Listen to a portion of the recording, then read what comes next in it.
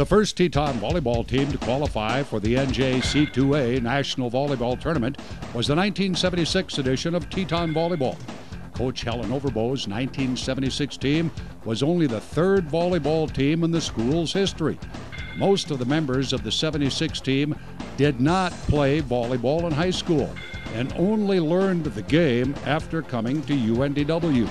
The team was filled with outstanding athletes, more prominently known for their basketball abilities.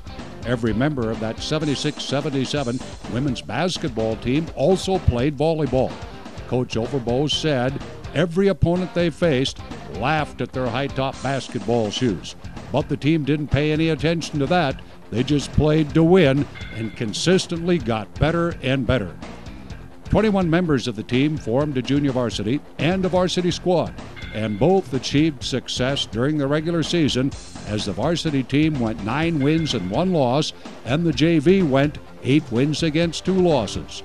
The varsity competed in the Sakakawea Sports Conference, which included Dickinson State University, Minot State University, the University of Mary, Bismarck State, and NDSU Bottineau. Only the 4-year schools would beat the team during the conference season.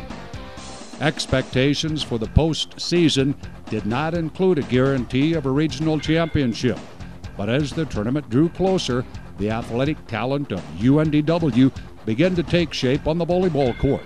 The Tetons were impressive in the state tournament, pounding their way through NDSU Bottineau, the North Dakota State School of Science, and Bismarck State College to win the state championship and qualify for the regional tournament.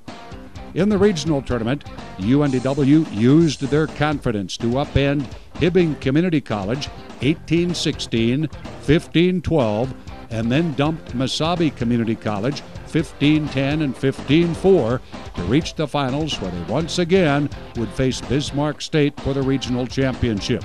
The Tetons prevailed 15-11 and 15-9 to earn the trip to the national tournament at Cantonsville, Maryland. The national tournament contained a field of 20 teams from around the United States. The competition was fierce, and UNDW would suffer 3 losses while winning 1 match, finishing 17th overall for the tournament. The Teton losses were to Lewisburg, North Carolina, Wharton, Texas, and Essex, Maryland. UNDW defeated Delaware Tech.